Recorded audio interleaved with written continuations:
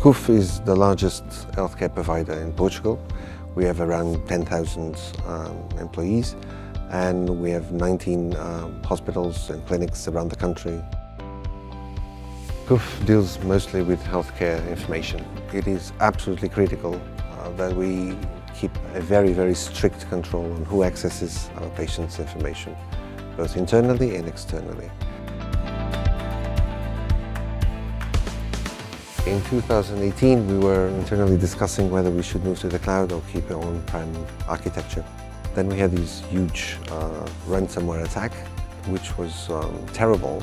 It was a really scary event. So we decided that we would move into the cloud.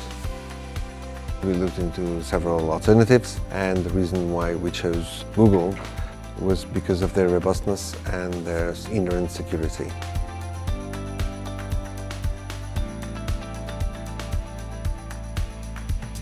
Google in CUF is an important piece of our security environment. It helps us keep all our patient information secure and all our employees' information secure.